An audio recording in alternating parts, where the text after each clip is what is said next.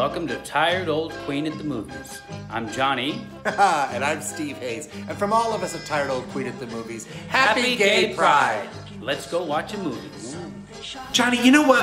I thought for Gay Pride this year that we'd do one of the classic films of gay film history, which was William Friedkin's version of Mart Crowley's off-Broadway stage hit, The Boys in the Band. This was really sort of a controversial play because there had been no play really about gay life. What's more boring than a queen doing a Judy Garland imitation? A queen doing a Betty Davis imitation. Essentially, the plot of the story is this. Michael, who is played by Kenneth Nelson, is holding a birthday party for his friend Harold, who is played by Leonard Fry. What I am, Michael, is a 32-year-old, ugly, pockmarked Jew fairy. And if it takes me a while to pull myself together, and if I smoke a little grass before I get up the nerve to show my face to the world, it's nobody's goddamn business but my own. And how are you this evening? And he invites his gay friends. Frederick Coombs plays Donald, who is sort of Michael's off-again, on-again boyfriend. They started out as a one-night stand and then they became friends. Just friends, lovers no more. There's Reuben Green, works at a bookstore. He's gorgeous and fun. And there's Cliff Gorman as Amory. Amory is the flamboyant queen of the bunch. He's over the top. Everything is Mary, sister, don't tell me.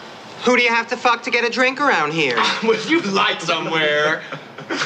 He's really comic relief and at the same time so poignant, so sad. There's also a couple, Lawrence Luckinbill and Keith Prentice, and they play Hank and Larry, and they've been together, and Larry wants to be free. Larry is unhappy being in a relationship. Hank has been a father, he left his wife and kids for Larry, and he wants more of fidelity in the relationship. We haven't exactly met, but we've... Hi. Hi. But you've what? Well, we've seen each other before. Well, that sounds murky. Where? I think they're having their first fight. Yeah. So these things are kind of all under the surface as these people get together. Now, Amory, Cliff Gorman, has bought Harold a birthday present, and the birthday present is a hustler, and he calls himself Cowboy, and he's played by Robert Latorno, and he's so sweet and innocent and sexy. Happy birthday to you, happy birthday to you, happy birthday, dear Harold, happy birthday to you. And kind of dumb. Yeah, that's not even Harold, you idiot. You said whoever answered the door. But not until midnight. He's supposed to be a midnight cowboy. So these are all the sort of stock characters in gay films and literature at that time. There also comes, unexpectedly, his straight college roommate, Alan.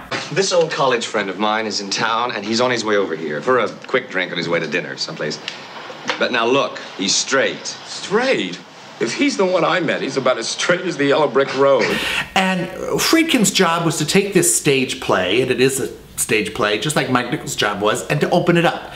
And he does that at the beginning with the credits. They have this male group called Harper's Bazaar singing Anything Goes at the beginning of the credits, and you see shots of New York in the 70s, and they're all working their way towards the party, and they're so really great.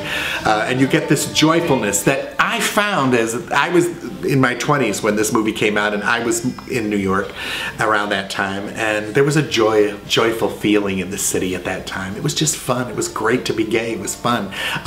Yeah, we had our problems, but you know, overall, it brings that back, that sweet nostalgia for me. It's just a wonderful scene where all the boys line up and they're all dancing like they're on Fire Island, which is so fabulous, you know.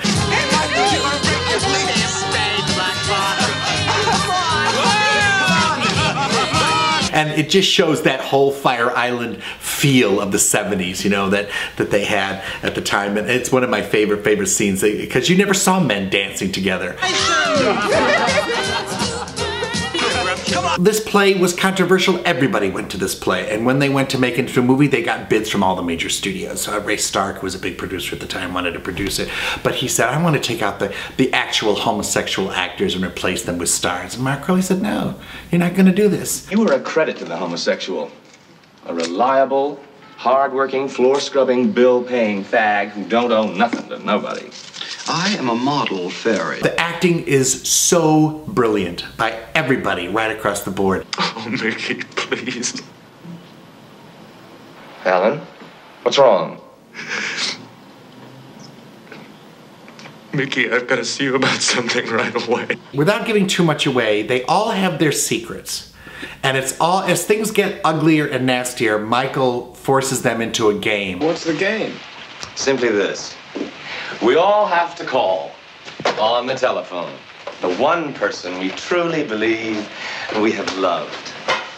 And it becomes more and more scathing. Beware the hostile fag. When he's sober, he's dangerous.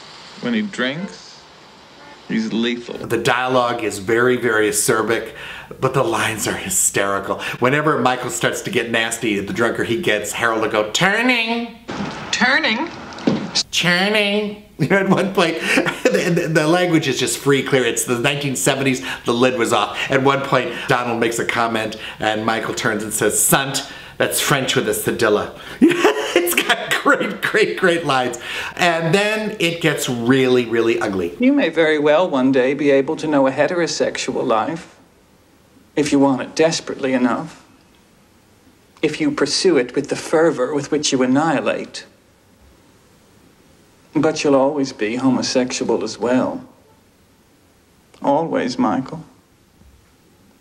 Always.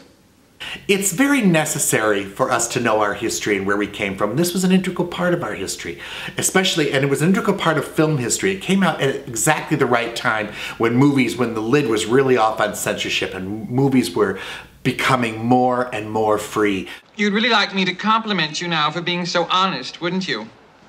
For being my best friend who will tell me what even my best friends won't tell me. Slut. It's got a wit, a sensitivity, it's also got a rawness and a kind of nastiness at times. It covers the gamut, and I think it's so worth your time. William Friedkin's production of Mart Crowley's classic, The Boys in the Band. Let's all go to the lobby.